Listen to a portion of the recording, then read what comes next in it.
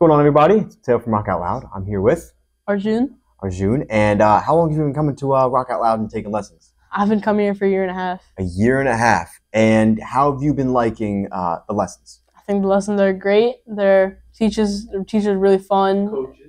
Coaches are really fun. And it teaches a lot. Yeah, that's awesome. And what do you think of the environment? It's really cool around get here. Some free rock corn over there. Yeah. Get some great stuff, yeah. And dollar waters. Come on. You can't beat that. So what got you into you're doing drums? Yeah. Just to clarify, what got you into that? So when I was little, I always loved like drums. I used to watch people playing drums. So I told my dad when I was like 11, around there, or 10, I told him I want to start doing drums. So. That's awesome. And is there anyone that kind of a notable drummer that you can think of?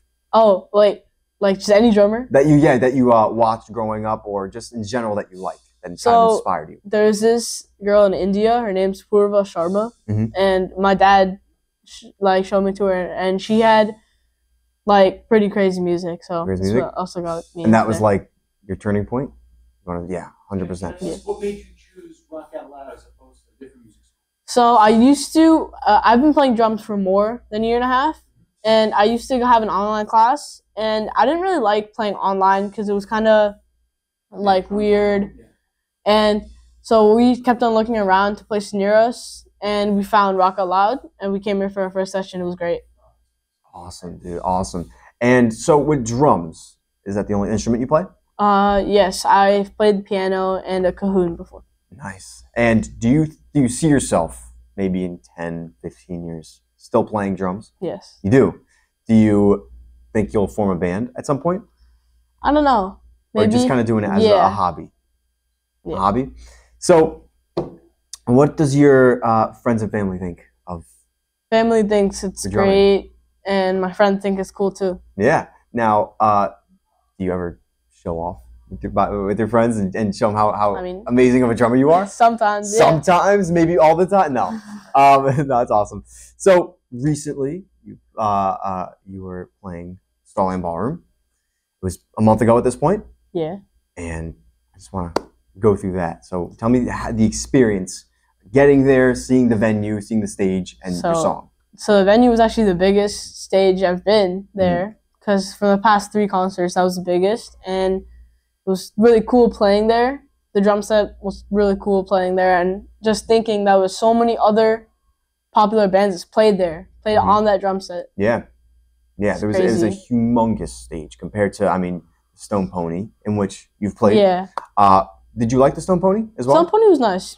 It was nice. Comparing the two, Stone Pony, Starland. I think Starland Ballroom. It takes to win, yeah. So, and why is that? Because it's just like, it has more of a vibe to it. It does. It does. It definitely kind of captures what you would imagine, like a concert would look like. You know what I mean? And it's cool because the month prior to the show, Benson Boone played. Actually? Yeah, he was on that stage performing Beautiful Things, and it was coincidentally enough, he performed there, and then a month later, we performed that song. The students performed that same song. It was very cool, and everyone was just kind of raving about that when they found out he played there. But yeah, a bunch of people played there. Metallica, if you look on their website, Metallica played there. Greta Van Fleet, Blink-182, a bunch of people. But what song did you play? I played a song called Burning Up by Jonas Brothers. Yes, and that was, in my opinion, one of the best grooves within the set list. Yeah. That was, it's just such a sick groove. And when we first started learning the song, was it challenging at all? It was. It was really a bit challenging? But once I started getting and listening to the song more, I understood it more, and it really came easy to me after. Yeah. So besides the Saturday rehearsals that we were doing, how did you prepare for the concert? So I would just put my AirPods in and just listen to it a lot. I would have it on my playlist. I would just listen to it on repeat sometimes. And I would just practice it at home. The groove and just play the song. Yeah. Because one thing, of course, I always say is just to listen to the song. That will always help memorize and such. So before you went on stage, was there any nerves? No nerves? Not nervous at all? What about when you got on the drum set? No. Nothing? And so It's how like- do you block out those feelings there? So it's just like, just think that you're gonna do great and everyone's gonna love it. Like, I who love cares that. what I they love think? that. Yeah, 100%. And yeah, I mean, yeah, 100%. I love that. So after the show, how do you think you did? I think I did great. You did do Me. great. What did your family think? I think I did great You too. did great, yeah? And so, of course, we have another show coming up. Really? Stone Pony. All right. That's November, right?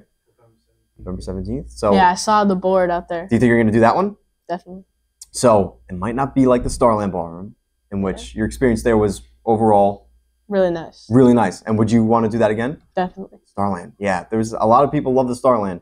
But with the Stone Pony, there is a different vibe there. Yeah, kind of it's like a more rock vibe. Yeah, and yeah, it's definitely it's a little more packed. A little more intimate. That's Yeah. right. It's a little more squishier. It's kind of packed together. And so, but I feel like that's kind of what makes it better. Almost. Yeah, I agree. I mean, you can get really sweaty because of it gets a lot of people are in there. Again, you're going with a show. But it's the show, and it kind of feeds into the vibe of the whole thing. So, do you expect yourself to play that? Definitely. 100%, yeah? Yes. And is there any song or band that you would like to hear? I would like to play Michael Jackson. It's one of my favorite. Nice. And so you did a Michael Jackson song before. Yeah. You did? Smooth Criminal. Criminal, yeah. You did Smooth Criminal. That was last, so Yeah, that was the last one at the at Stone the Pony. Stone Pony. And how did that one go? That was crazy because I was also nervous because only my second one, Mhm. and honestly, my first concert it was the Pretender by the Foo Fighters. Mm. I was hella nervous. It's crazy. That's a hard song, by the way, The Pretender. Yeah. Same thing with Smooth Criminal, by the way. These are not easy songs to play. Smooth Criminal and Burnin' Up have a similar Yeah, because they- it's like kind of fast, but Fast. like it goes together. goes together, and it's 16th notes. Yeah. So you did a great job with all the performances you've done, Thank you. whether at the Stone Pony or the Starland Ballroom. Do you have any thanks you want to give to anyone? I would like to thank you for teaching me, 100%. and I'd like to thank my dad for sending me here and just helping me with this. 100%. Let me make one important point. You said you don't get nervous anymore.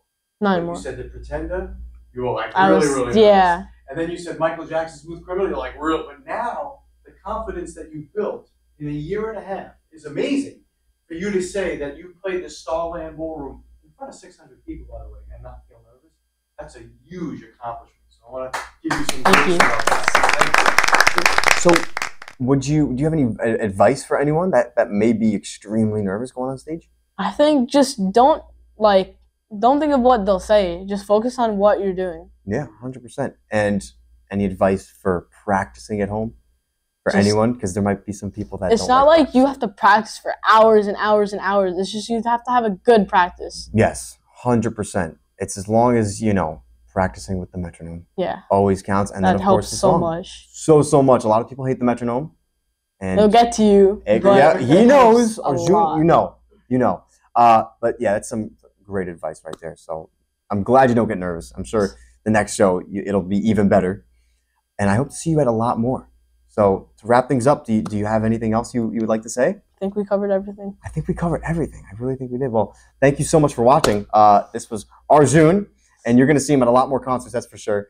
Thank you so much for coming. Thank you. And if you want to see more podcasts, you can check them out. Thank you. Thanks.